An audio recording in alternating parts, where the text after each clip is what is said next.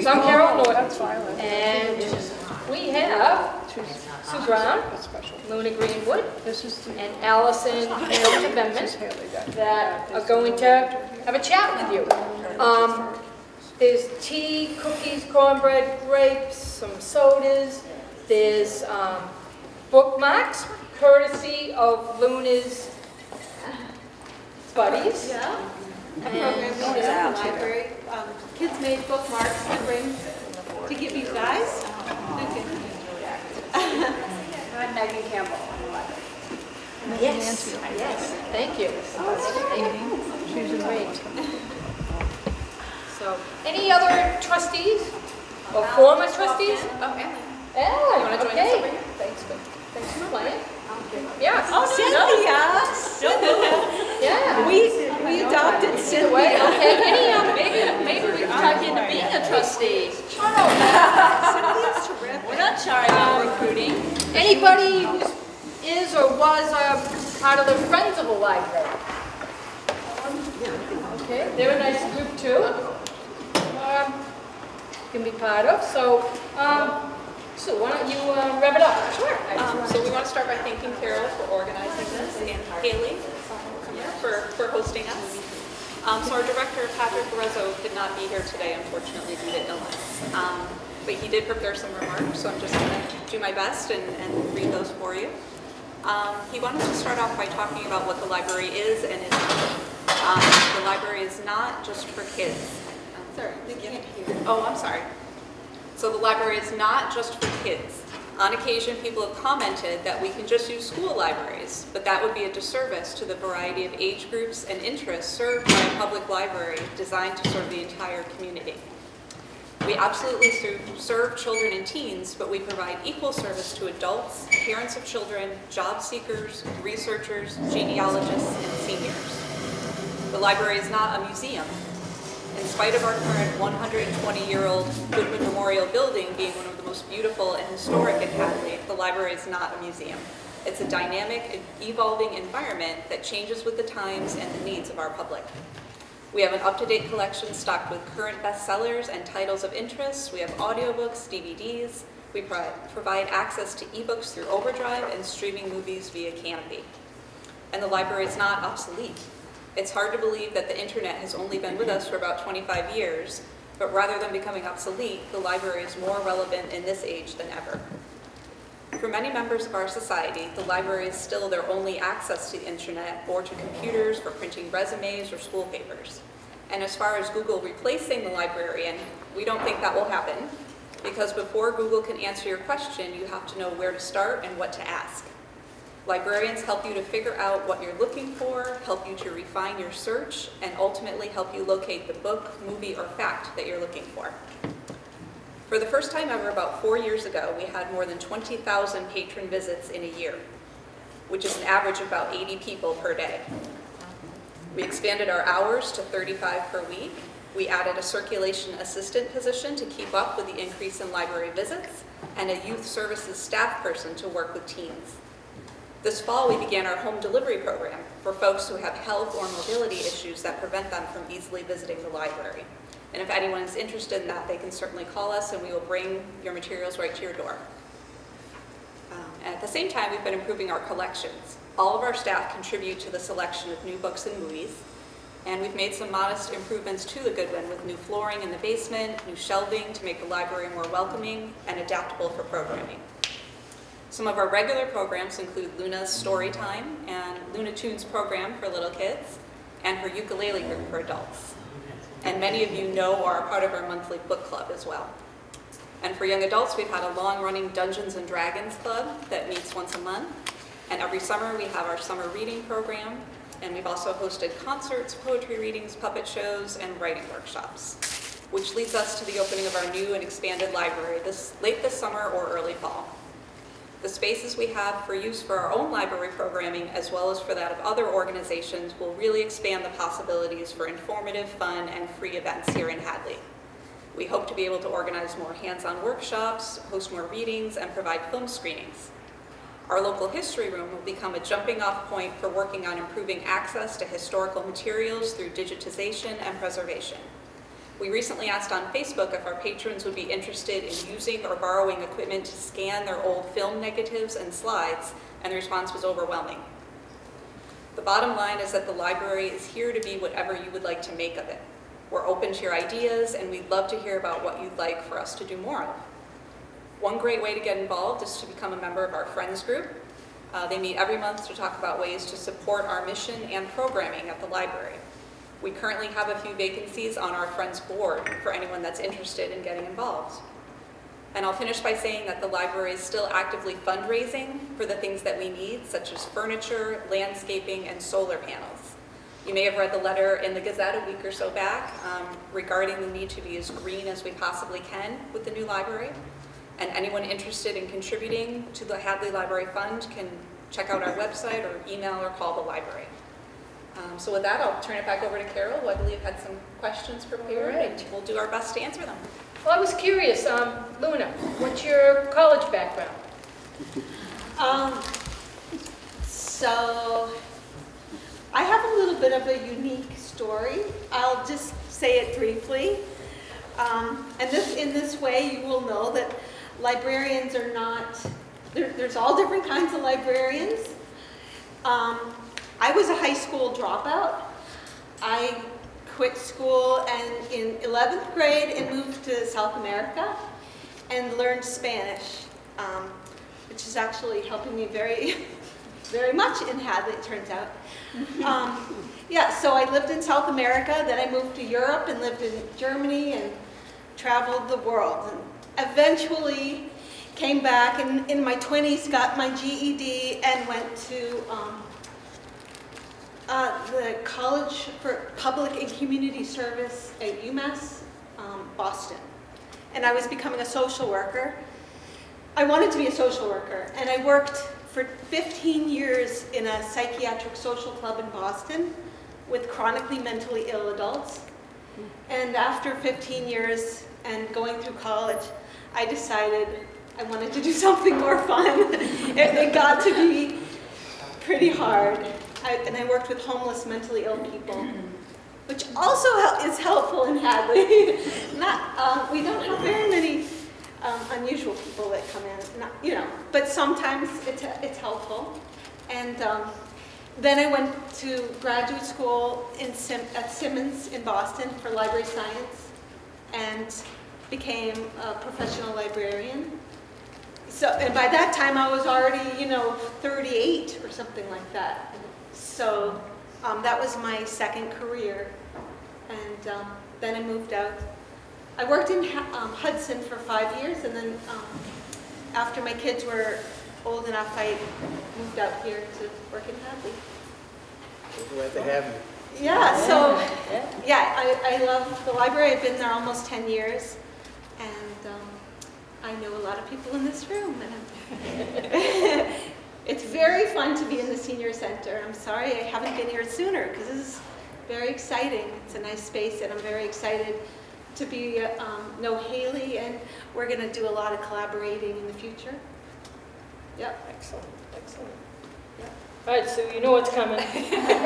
So this was actually a second career choice for me as well. I have my degree in psychology and business, actually, and I also started out doing social work. I worked for Cigna Insurance in the mental health division for many years, and then I worked in social services with the Salvation Army.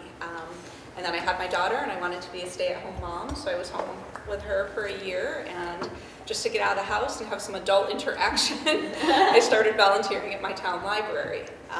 A library assistant position became available, and the director encouraged me to apply, and I did, and kind of rediscovered how much I loved libraries, which I always had as a child. And that position led to me applying for the one in Hadley. That was 11 years ago, and here I am. Excellent, excellent. Good. What kind of classes did you take to learn how to be a librarian?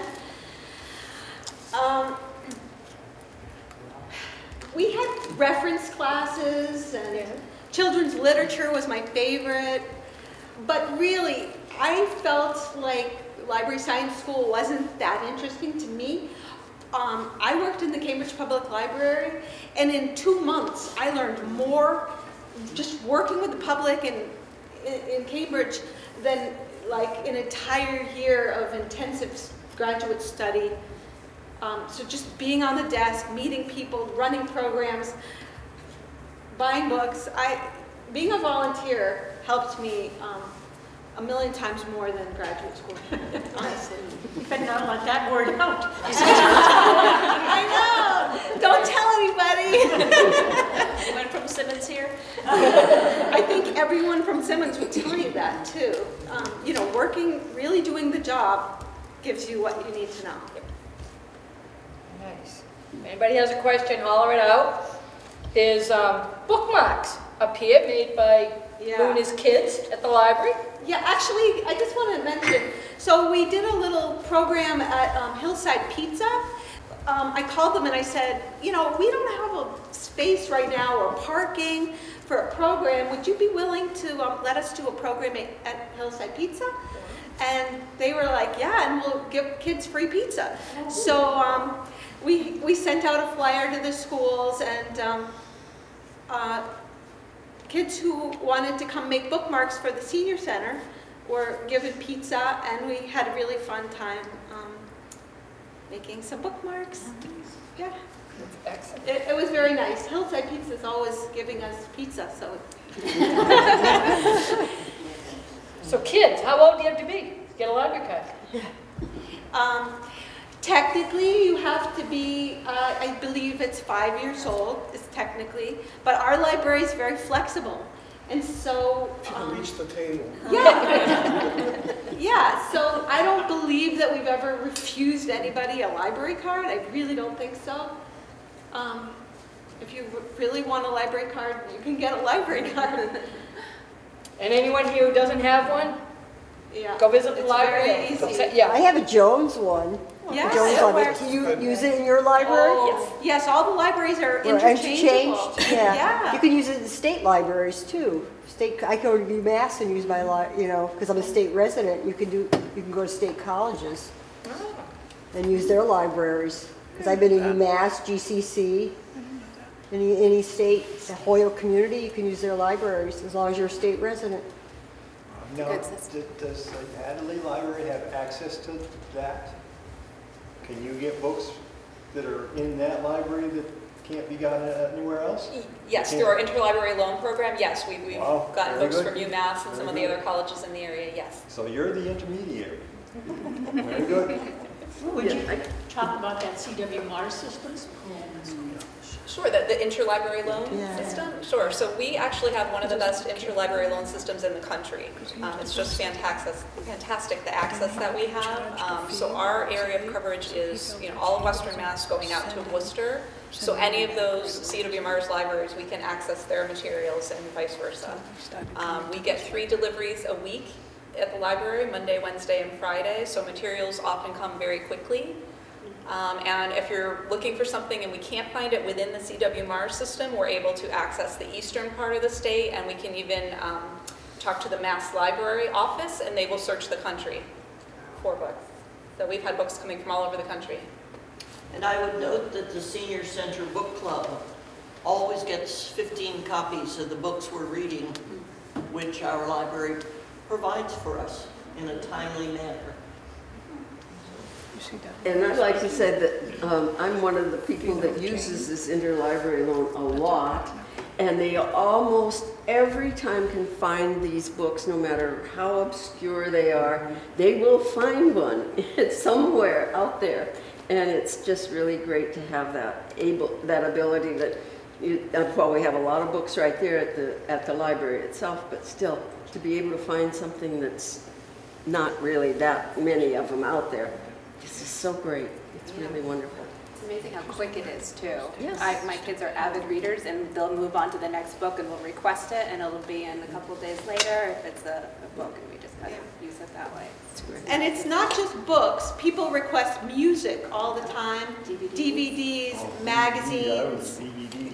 Yeah. Yeah. Any new movies, DVDs and all the magazines, documentaries. books on audiobooks, Ebooks. ebook.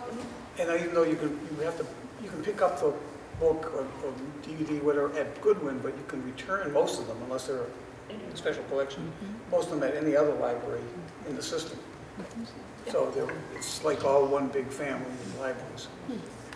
Did you want to explain Canopy to some people that might not be familiar with Canopy? Sure. Canopy is kind of the library's answer to Netflix. It's a movie streaming service. And if you log on to the Canopy streaming site, you can set up an account. You just need your library card number. And currently they allow you to have 5 downloads per month per patron. 10. Canopy's nice. It's got a lot of more obscure things, more documentaries, more art films, things like that.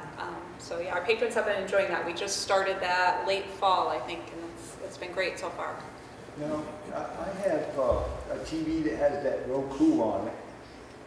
Do I need to connect my computer to the TV in order to get that service? If you wanted to watch it on the TV, like you could just log in, you know, on your laptop or whatever and watch it on the laptop, but then to send it to the TV, I think you would need that. Okay, so so there's something extra added to get it to the TV then. Correct. Okay. Yes. But if you have a smart TV, it should just work on your TV the same way you would access the internet, but I don't think the Roku is a full smart TV.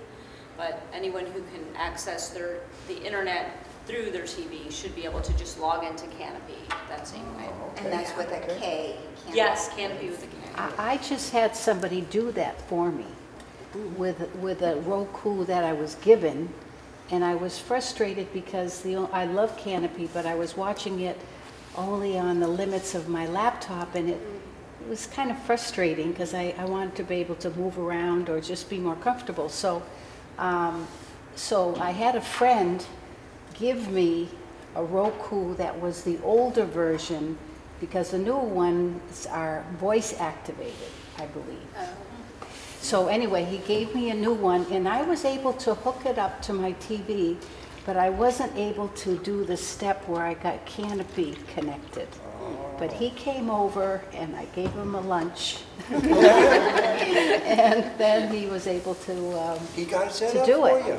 Oh, okay. So there's some steps involved that I didn't follow, and I'm sorry I can't tell you what he did, but Okay. it's possible. That's great, library always works. Chromecast will work too if you've got a Chromecast device to attach to your TV to send it from your computer to a TV.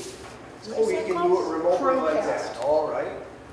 It's a little round thing with a tab on it that plugs into the side of the TV and then connected to your laptop or your computer. And the word cast means cast. I think of it like in fishing, you know, to send it from my laptop to the TV. And you could do it with television programs or YouTube or whatever you find online, and then just cast it to your TV, and that will work with Canopy too.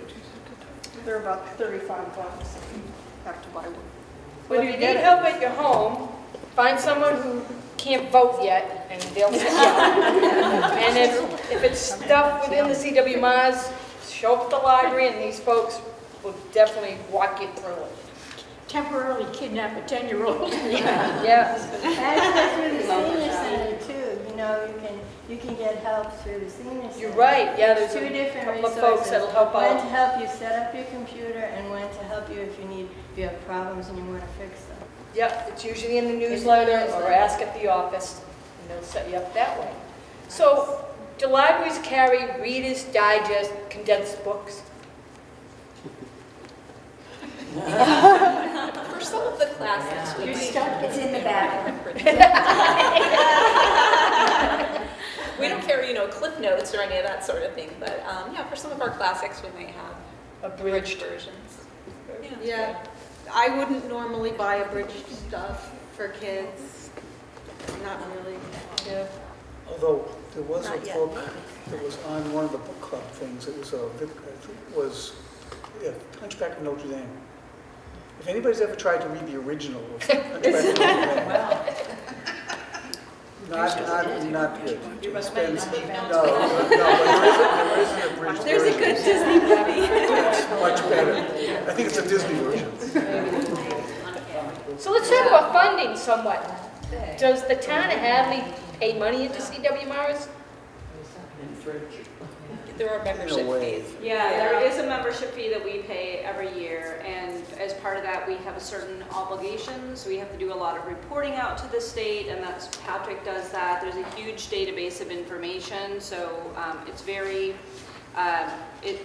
useful. When we were writing our grant to build our new library, we were able to download a bunch of that data and compare ourselves to other towns. Because, you know, in general, you don't necessarily, you know what you have, you don't know what other people have, and that's when we realize, oh, our building is not only old, but, you know, some of the services and the amount of, you know, books, etc., that we have compared to other libraries is really small, versus, like, our circulation was pretty high compared to other towns of our size, number of visits, etc., so that is an obligation that we have. We also, as a town, have a certain obligation. We have to support the town, support the library to a certain proportion of the total library budget. And we also have to make sure that we're spending the correct proportion of our budget on books and materials. So we can't just sort of take the library, you know, the library budget and so spend it all on, you know, programming. Even if we wanted to, we had a lot of great programming. So there's a lot of rules and regs that we have to follow as a library participant in the wider state to get state funding to be part of CWMARS. So the funding comes from the state itself? So we get some funding from the state, okay, and we get some funding from the town. From the town, okay. Yep. And the residents? So yeah, so we do, so our friends have been active for a long time, and that they have been fundraising for the library for a long time, and in the past most of their fundraising has been to some materials and to lots of programming, which is they sponsor the summer reading, that kind of thing. So when it came to fundraising for something larger, like our building, when we needed $300,000, that's when sort of we had started a capital campaign committee to take over the larger fundraising. And that will be something that we're going to keep ongoing. We'll continue to have a capital campaign, a group that does sort of annual giving, that type of thing, to make sure that we continue to have enough money to upkeep the building, add things as they need to be added. So in addition to the Friends group. I have a question. How many trustees are there, and what are the roles of the trustees versus the Friends? Good question. There's actually a little spreadsheet that says this is what the director does, this is what the Friends do, this is what the trustees do. We have 6 trustees. It's a 6-member board. We meet once a month in our regularly scheduled meetings. We meet the second Tuesday. If anyone's ever interested in being a trustee, I would greatly encourage you to come to our meetings. We try to make sure they're posted well in advance of the 48 hours sort of required by open meeting law, but you can come and find out what we do. It is an elected position, by the way. We are elected. We serve 3-year terms. 3-year terms. Alan is up again this year, so he will be running for re-election along with Maureen. So you will see their names on the ballot. I don't think anyone else is running. It's not usually a hotly contested board. It's a great board. It's a really great way to get involved with the library. We've had a lot of work the past few years with trying to get the grants, with evaluating our current building, and now building our building. One of the main things that we do is we are trustees of our building. So if anyone who watched the all-board meeting last night, you heard David Tudrin talk about one of the things that they're trying to do is decide what to do with the current Goodwin, which will soon be the quote-unquote old library. And he said, this is our best maintained building in town. And part of that is because the trustees put a lot of thought into how do we maintain the building going forward. I know somebody from the Senior Center, maybe it was Jane last night, spoke eloquently about the need to maintain our new buildings as we build them. So as a library trustee, that's one of the things we do. We hire and evaluate our director. We do some fundraising. We help out as necessary, but we don't run the library. So Patrick runs the library. The staff runs the library with Patrick. And so that's where our line is drawn. The Friends really are in support of the programming and the library, but they don't have, they're not in charge of the budget. So we are the ones who have to sort of take the budget to the town. This is how much we need for the library. We do this in conjunction with the director. So those are sort of the different buckets that the three groups Who is the one, who's responsible for purchasing the books and the DVDs? That's Patrick and his staff. Who makes the choices? Yep, so those are not our decisions. I buy the material for children, young, babies through maybe age 11 or so, 11 or 12, and then Sierra buys things for young adults, so that would be like 12, 18. 30. Exactly. Sue buys things for adults. The fiction and the nonfiction for adults. What else? Patrick is a big music buff, so he does a lot of the purchasing of CDs. Karen it's nice because our staff has varied interests, so it kind of represents, a wide range when we purchase things. Karen likes the classics and more obscure things. I tend to gravitate more towards, the current bestsellers and the popular fiction. So I think we're all a good mix together in terms of deciding what to purchase. So a question that somebody might have is, how do you decide what to do? Do you take suggestions from people? Do you look to see what's popular on some of the searches? How do you decide what to buy? It's kind of a mixture of things. We get to know our patrons pretty well over the years, so as we're looking through things, I'll say, oh, this will go out, this will never go out. Different things like that. We know our patrons. What else? Often we buy things we like. I like that, I hate that, I like that. We get to do that. And sometimes, if a child asks me about, do you have any books on basketball? And I can't give them something amazing or good, I immediately, the minute they walk out the door, I log on and I look up I'll search basketball and I'll buy it immediately. Because there's a gap, someone's interested in basketball, and so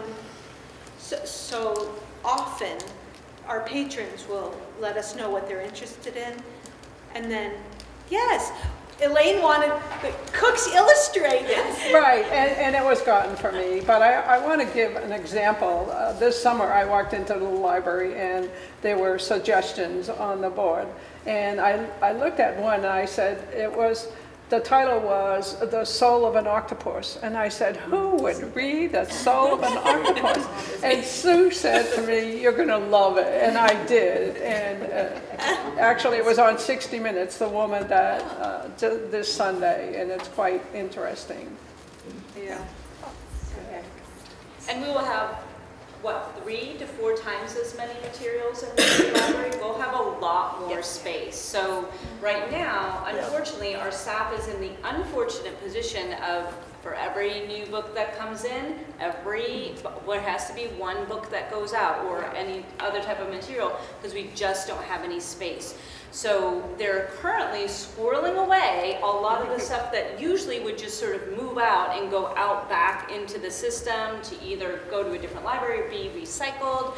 They're squirreling them away in boxes on the top floor of the library so that when we open our new library, we won't be like this room, right? We would be the books clustered in a corner, and that is empty shelving waiting to be filled. So they have been very proactive about saying which are the great books that we know people still like, we just don't have room for them right now. How can we hang on to them so that when we open our doors, we're sort of bringing back some of these things, plus having room to put new things in. So that's really exciting. That's something that, that was their idea, let's do this, and that's great.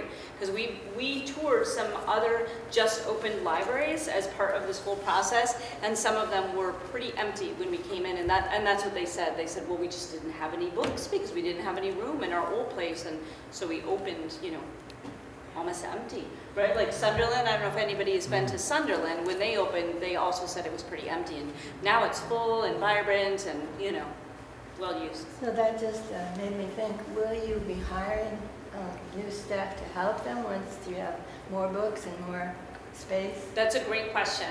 So we designed the library so that it could be run with the same number of staff. And that's part of the reason why it's on one floor. It's much easier to run a library on one floor. You have line of sight everywhere, so that you'll see a lot of glass in the interior of our building so that you can see in. Even something like the teen room, which is really a self-enclosed room, it's got glass front, so even if the teens sort of close the door to do their Dungeons and Dragons program, the librarians can still see in, so even if they're not in there. Because there is no money in the budget currently to increase our number of hours or our number of staff. So even though it would be great to have more hours, more staff to serve the public, right now there's just not money in the budget to do so. So we will be running the library right now with the same number of staff. Two quick questions. Are you going to allow art installations, and when are you going to open? I can't speak to the art installations, but right now we're targeting late summer, early fall opening. We have had art exhibits. We have them now. I mean, I can't imagine that it would be said voted you- against, but Yeah, nobody's you- really talked about it yet. Yeah. You said lots of glass, so I didn't know if there was Yes. a wall. Yep. Well, There most of will the two be. ends of the building. Yeah. So we have a community room that will be really good Yeah. for art. Yes. And there will be walls for quilts. Yay. Yeah, for your quilts. And if someone wanted to display their art, who would they talk to? They would just reach out to anybody at the library.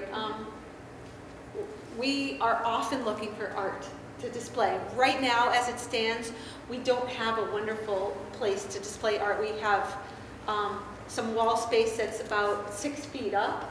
It's quite high, and it's not very, it's not great. But in the new library, we'll have the community room, and we'll probably have, a lot of art. So Patrick or myself or Sue, yeah, any of us. As far as the computer stations, is that its own separate little room, or is that right in the library like it is now? It's a separate area. It's not an enclosed room, but there will be, I believe, twice the size. I think we budgeted for 8 computers, and it'll be its own area. And there will be separate in the children's area. There will be computers in the children's area and also in the teen area. So I think that's going to be a huge plus, right? So if you've got a couple of kids, looking at some sort of Minecraft thing and you're trying to work on your resume, it's a little tight quarters in our current building. So I think that's really going to be nice for everyone. So yes, the library has computers, it hooks up to the printer, they'll help you if they can. And so it's a source, We're also going to have a little professional center with a copy machine and a fax machine, and so you can do all that stuff. 3D.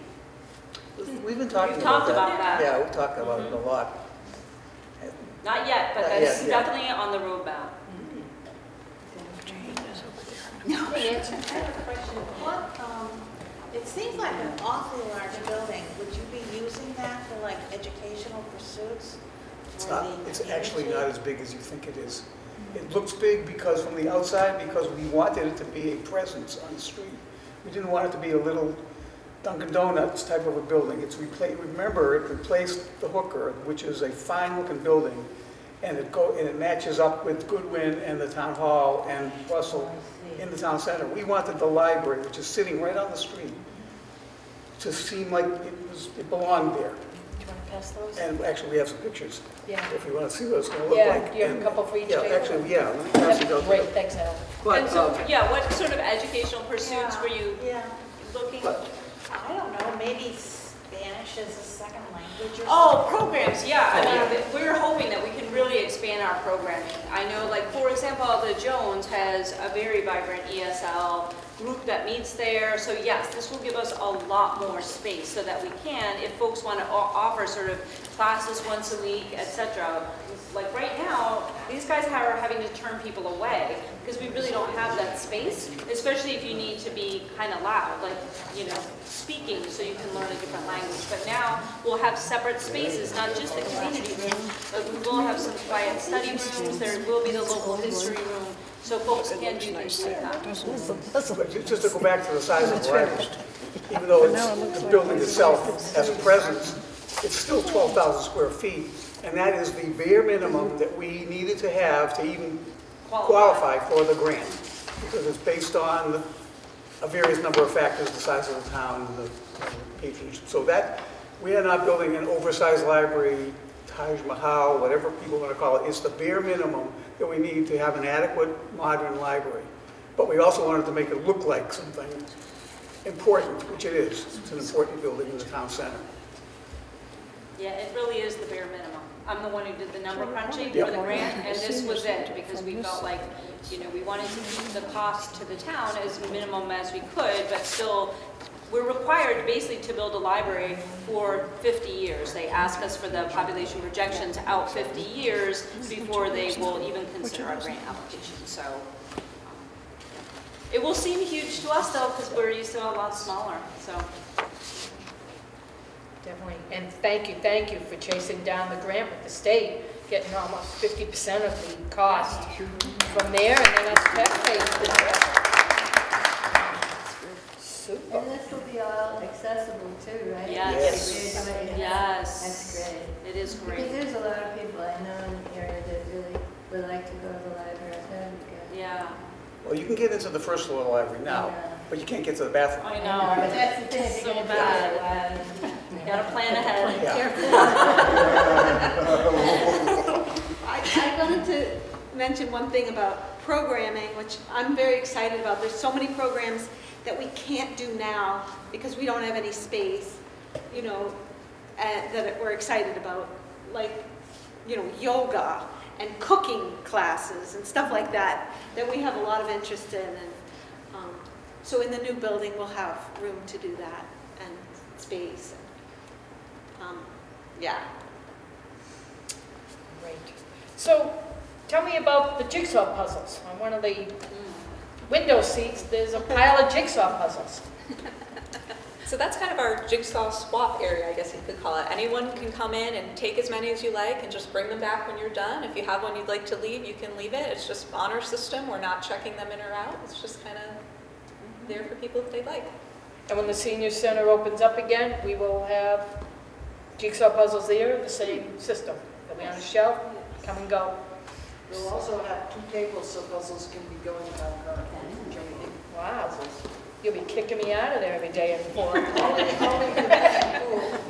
All right, yeah. I walk into the library, you two are at the desk, and I say, where are the mysteries?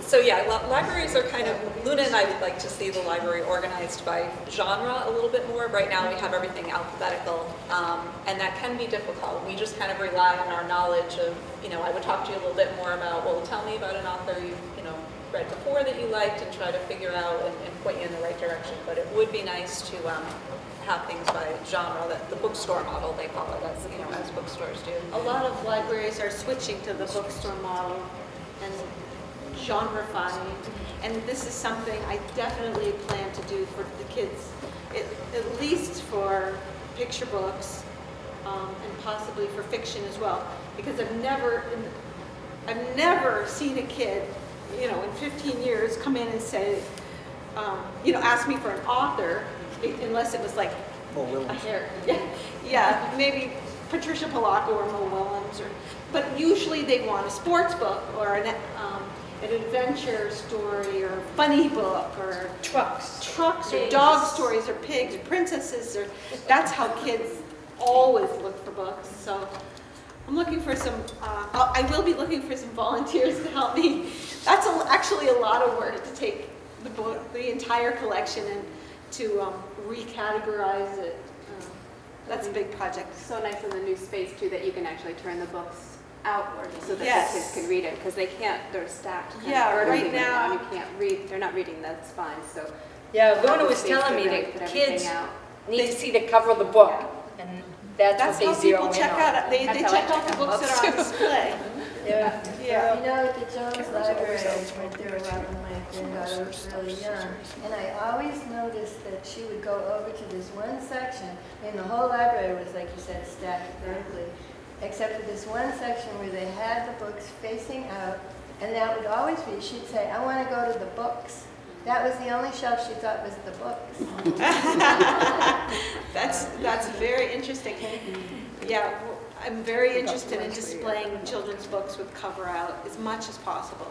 You can't do it with every book, or else you'd only have, a small collection. But as much as possible, and especially with picture books. The whole idea was to get them hooked. Yeah. Get them in there so that they fall in love with books, and they'll go from there. And my grandkids went to the library for the train table initially in Jones, but they stayed for the book. So, do you take donations? Not at the moment, just because we're, with the whole process of moving and we're just so short on space. I'm sure we will go back to taking donations. And what's nice about that, if we can't use it in our collection, it goes in our book sale, and then all the money goes to the library. Would you talk a little bit about how Libby, what's the other one, Overlook or something? Overdrive? Oh, Overdrive. Drive. Yes, so that is an app that you can download, and that allows you to get audio things or ebooks, where if you want to read the book on your device. Does any device? It doesn't. Yes. It doesn't have to be a phone. No, it doesn't. No, it could be, an iPad or a laptop or, whatever it is that you're using. And that's something we could help you with. If you brought your device into the library, we could help you download that app and navigate the catalog. So you're basically virtually checking something out. And are they, what's the loan time and something like that? I believe it's the same as the regular books in the library. I believe it's the 3 weeks standard. Well, actually, I love listening to books. I really do, and I've used it for years. And I've noticed that it gives you a choice. I don't know if anyone else has seen this, where it asks you how long you want it. It says like 1 week, 2 weeks, 3 weeks. I always pick like the most, just in case. But it does give you like a choice of how long you want it, and I think it's up to 3 weeks. And you can renew it, although I haven't actually figured out how to renew it. I'm always desperate to renew it, and I haven't figured that part out. But at least you can get it for 3 weeks. Are they available instantly? In other words, when you need them, or are there only so many copies? Not necessarily, unfortunately. If you're looking for, the new John Grisham book or something, James Patterson, something very popular, there only are a certain number available to check out, so you would have to put a hold on it, just as you would a regular book in the library. When I look for something, I narrow it down to what's available now. So, because you can limit the search to what's available, and then you can find something that's available right that minute. That's how I look for my stuff, because I often want to listen to it like then and not in 6 weeks. And I do have a couple things. I put a few things on hold, and it tells you approximate. It says there are 3 people ahead of you, and that you'll probably, estimated time will be like March or something. And because of that wait time, if I want to read a book, I want to get it when it's available, download it, put it on the computer, and then transfer it to the iPod when I'm ready to listen to it. And then just bring the discs back. I mean, it's a long roundabout process, but... Well, somebody might be able to help you with that, but... Yeah, you should be able to do it directly on whatever device you want to use it on. Yeah. You shouldn't have to do that extra stuff. It's borrowing things. It's not giving it to you forever. Well, I don't want it forever. I mean, there's a limited amount of space anyway on your device. Yeah. But say I belong to a book group, because we don't decide much in advance. It's like, okay, this is a book for next month, and if you can't get it as a paper copy or a CD, what is this next option on Libby or Overdrive? I thought I heard you say to put it on some other device, or it doesn't. It only lets you have it in the. No, I physically get the CDs from the library. Oh yeah. Load them on the computer, and then when I'm ready to listen to them, then I put it on the iPod. Right. That's completely. So I can walk around. It might be illegal, but it's possible. I was just going to say, yeah, that's stuff going on. Yeah. But you can't do that with Libby. Yeah. They're copyrighted. Yeah, they're copyrighted. But Not if you're downloading and actually copying the content, because that's licensed. You wouldn't be the first person to do it. It's amazing that it's set up that you can copy that way. Scratch that from the Whatever. film. It works for you. Yeah, it works for you, I right? mean, it's a nuisance, but. Yeah. Well, with Libby, that is not possible. They don't let you copy it from Libby, but with a CD. Need to, presumably, right? No, you'd go in directly and just use it. Yeah. Right. I have to excuse myself to get my kids off the bus, so. Thanks so Thank much you for so coming. much for having me. It was Megan. Yeah. Great, hey, thanks. Great, all right. Theft. Do things go missing? Do we lose things to robbery? Very seldom. Very rarely. Very seldom. In Hadley, almost never. We do not have a problem with theft, except for Harry Potter. Harry Potter. Those Harry are the two Potter and biggest. Star Wars. Yes. The DVDs. The DVDs, Yes. not the books. Yeah. Right, Sue mentioned that people will take the jacket, pull the disc out, put the jacket back on the shelf. But that's only for those two items. We've had to buy them a gazillion times. Keep the discs under your desk and just have the Yeah, jacket. just for those two items. Yeah. But we're not the Boston Public where they lost $1 million worth of rare books and maps over the years. no. And that was just another case that came up. There was the Carnegie Library, I think, in Pittsburgh. They had a problem with the curators stealing stuff. But Star Wars is not in that same class. No. And it's, $20 to replace it, and we replace it. You don't have dues anymore if somebody returns things late. Fines. Fines. No fines. No fines. Well, if they're never returning, you'll be fined. Right, if you've lost something, Or your dog eats it? or your dog eats it, you'll need to replace it, but only if we decide we want it. We want it back. If we decide, like, that old thing, we don't care about it, we'll erase it and just delete it. Our staff really does not believe in fines. The amount of money fines takes in is a very small amount. And what we gain instead of the $10 or the $15 or some small amount is people use the library, they're happy to use the library, and they're not so stressed out about fines.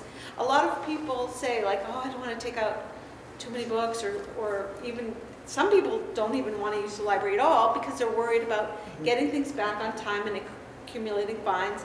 And we're just like, don't worry about that. Use the library. Enjoy it. The books are for you. And our goal is to make people happy and to make people like the library and feel comfortable and not worry about, if it's a week later or anything like that. We don't actually care. We just want you to enjoy what you're taking out. And we've always felt that way. Even before it was an official rule, we were constantly erasing your fines anyway. Yeah. So, Unless somebody else is waiting for that. we can get it. If somebody's waiting for something, we can get you another copy from another library in 3 to 5 days. And also, if someone is a chronic abuser, Yeah. we could suspend their borrowing privileges, I suppose. Isn't that one of the? Yeah. Wait, I don't think we've ever done that, but. You're not speaking from personal experience? No. When I was a kid taking books out of the library, I was in great fear of the librarian. We hope nobody's in great fear of us. And if somebody owes a lot of money, we can work with people. We have no desire for anyone to be fearful or anything like that. We can work with anybody on their account. And if they are blocked at other libraries, we can still check stuff out to you. We're really eager to help you, and we feel like that's our goal. We're not there to be the police of books or something like that. We're there to help everybody in Hadley and surrounding towns, period.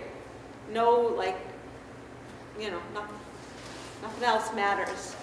You're not one of those librarians who wants all the books back in the library lined up nice and... No, and if you lose your card, we'll give you a new one for free. And if you lose it the next week, we'll give you another one for free. And we won't guilt trip you or roll our eyes. We'll just do it happily. You can lose your card every month. We're just like a friendly library, and we all are on the same page about that. We're on the same page about being welcoming and friendly and easygoing and flexible. Those are our values as librarians.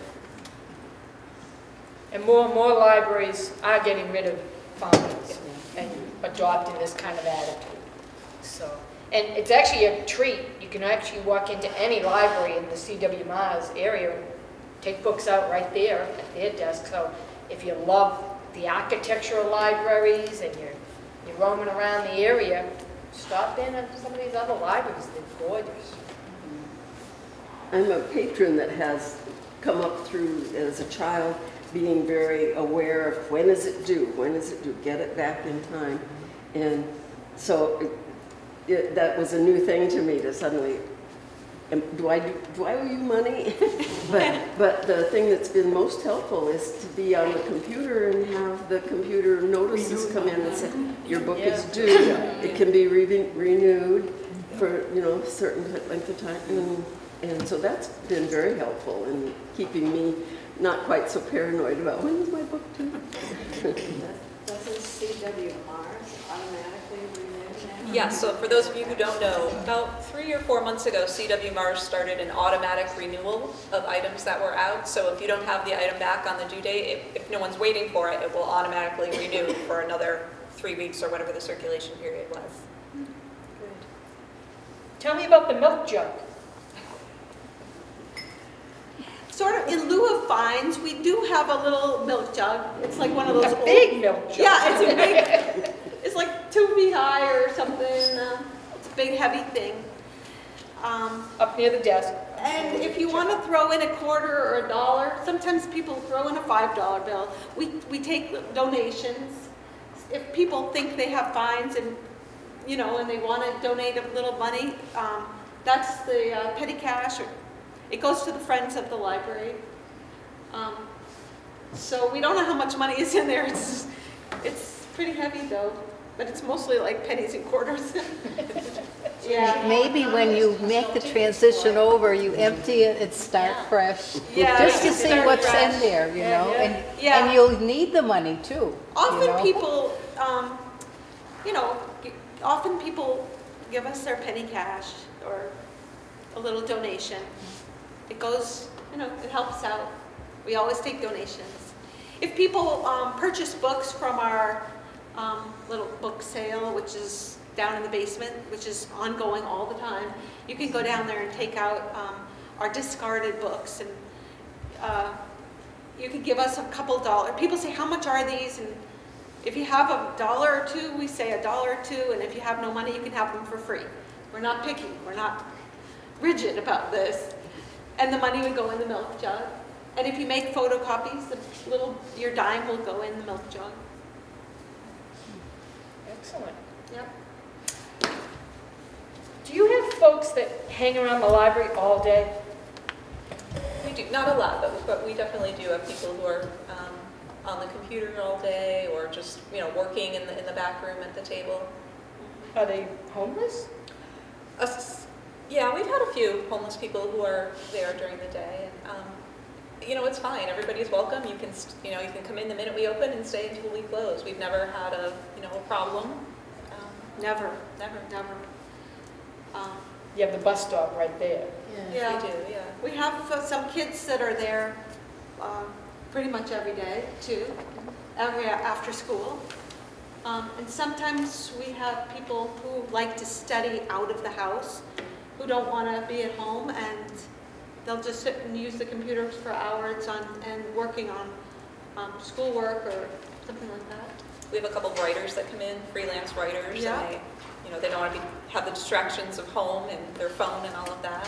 We have one who comes in who gives me his phone to hold while he's working. That's a good. I should do that. Dynamite. Last question. questions? One question. You know, the area of the library's changed. You're in a geographical new area. The senior center is in a geographical new area. You're closer to people's homes. You're closer to people's crops. I wondered if there was any thought to make both campuses non-smoking. No smoking in the parking lot. Yeah, so she brought this question to us beforehand. Sue and I talked a little bit about this, and this seems like a great opportunity for a good collaboration between the senior center, the library, and the town, just so we all understand what are the rules and regs around smoking on town properties, and also not just sort of while we are there, but what if we are you know, folks are using our community rooms, some of your rooms, what if they're using them on off hours? How can we best protect ourselves by writing those in, you know, the policies and procedures that you guys talked about last night?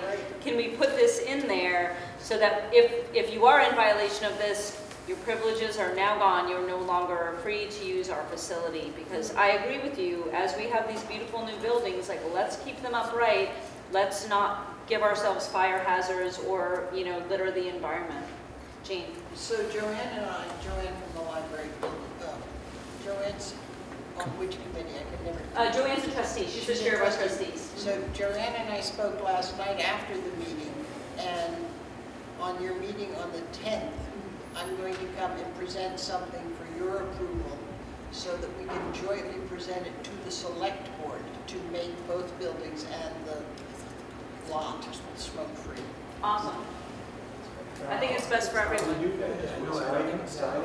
Yeah, I mean, so right, that's sort of what we were talking about. We can put as many signs as we want, but if we're not there, so I don't know about what your plans are in terms of your building, but our plans are, even if our building is not open, we are going to have the ability, to lock down essentially all of our materials, and our community room can be accessed. You know, we'd have a code or whatever for folks who wanted to come, and, you know, like my Girl Scouts could meet there, right? And I would come afterwards, but none of the staff is there, so if my Girl Scouts and I want to be smoking in our meeting, obviously we're not, but who's there to say that we can't do it, right? So how do we protect ourselves? And, you know, so if you have cigarette butts, or if you know, you're not treating the room properly, it's not just smokers, you know, not to call out smokers, but if you leave the room in complete disarray, you know, trashing stuff, you know, where are our protections so that we don't get stuck with this again? Obviously it's happened once,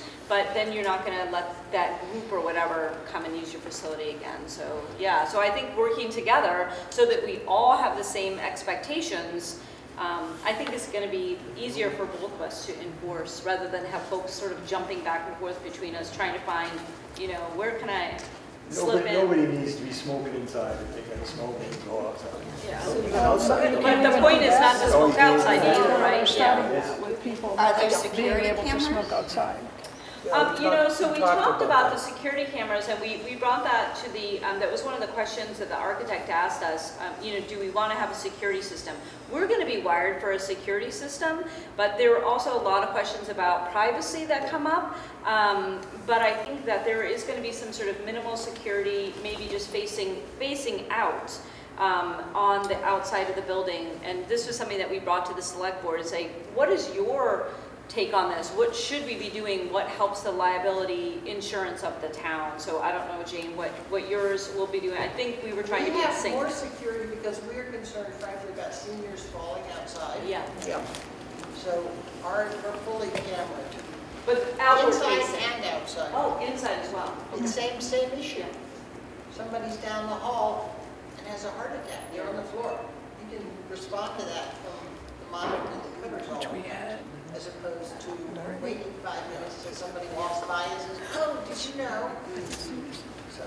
Yeah, we've talked more about having security on the outside. For instance, like maybe putting one on the old Goodwin, pointing it towards the front door of the library. Right. Not so much inside. But, I mean, I don't think that's necessarily an absolute final decision. No, like I said, we've decided that we were gonna sort of hedge our bets and wire the whole thing, just like we're wiring for, to eventually have an electronic charging station for a car. We don't really have the money for that when we open our doors, but we will have the wiring for that, so in the future we will be able to quickly and easily put that in. Same with the security system, we're gonna be wired for that, so if the town thinks that's in the best interest, then it's all wired and ready to go. Are the school properties already smoke-free? Yes, they are. Must be. So there must be some kind of policy. Exactly. Right, so all we have to do is get it. Okay, Yeah. that's what I thought. All right. Why isn't it a town policy? Why, The town policy is not in town buildings, and the school has expanded it to the school lot, yard, whatever you want to call it, space, which at Hopkins includes the playing fields. And obviously. I see a sign, as I pull into Target, there's a sign that whole parking lot's a non-smoking. So it's all Yeah, right. if we don't have a no smoking policy, would be the exception, not the rule. I just want to mention that in the time I've worked at the library, this has never been a problem. I mean, I agree that it's a good idea to have a no smoking zone, but it's actually never, we haven't had a policy, and it's never been a problem before. Nobody's asking for an ashtray? Never. No one's asked, and I've never found a cigarette butt. I mean, it has not been a problem, ever. I'm curious about the perceived need to ban smoking from parking lots. That's not obvious to me that that's necessary, and I'm curious about other people's thoughts about that. So part of our thoughts on that was for people who have chemical sensitivities, if you sit in your car and huff and puff and then come in the building, you will smell. I think you will anyway if you're in your car that you always smoke in, whether you're in our parking lot or not, so I don't think it's protecting people to ban it in the parking lot. Well, sometimes when you're wanting to enter a building, you go through the gauntlet of smokers who congregate near a door. And if you don't want to be one of the smokers, you have no choice.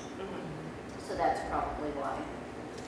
So you perceive it as being a way to deter people from standing around and smoking outside? Around the entryways.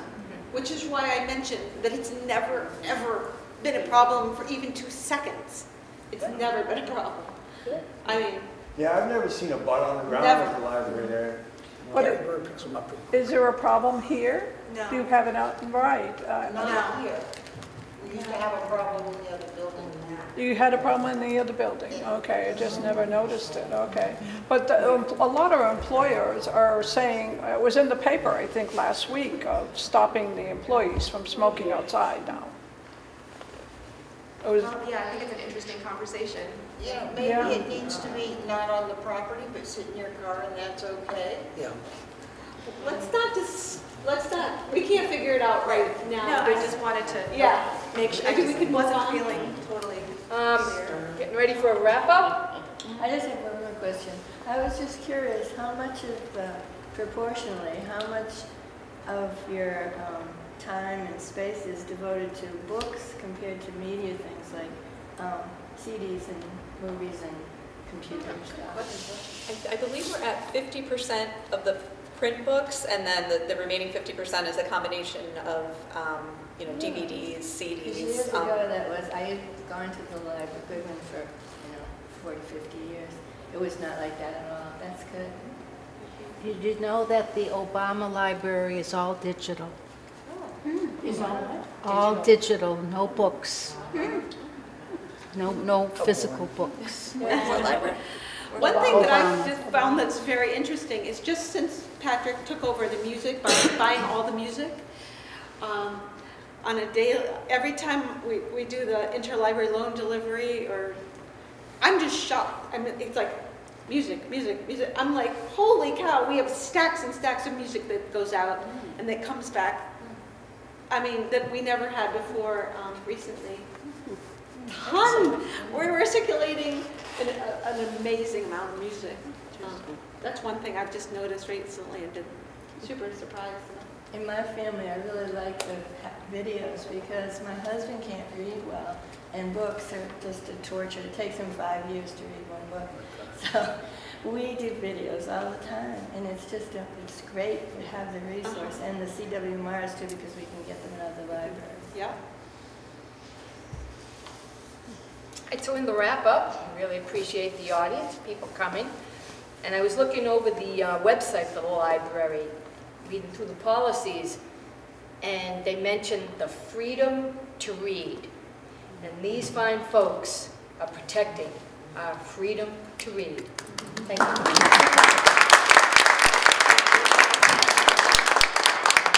Great.